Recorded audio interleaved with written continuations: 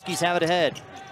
All the way to the lane quickly, and Travon Baker the first to the basket in deep on their next possession. Bowie will try the three and make the three.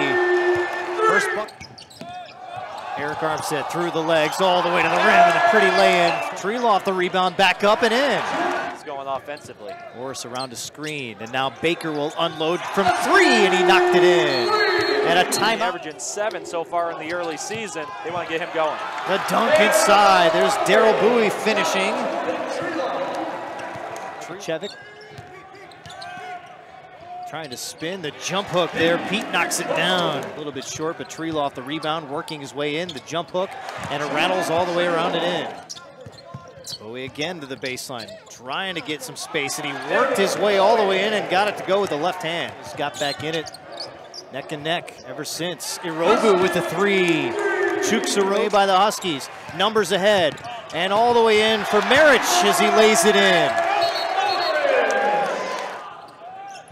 Swinging around, Aaron Armstead. Three ball, nothing but net there as he knocked it last year to finish off the season.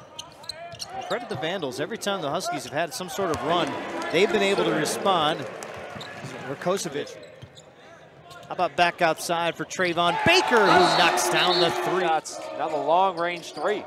Kick out, jumper from the corner. And it's in the block there. They work around the perimeter, a screen set. There's Baker, the open look from 16, and all because Bowie the rebound. He goes back up and in. He's around the screen, now driving, kicking out. Armstead, another look from three, and he knocks it in.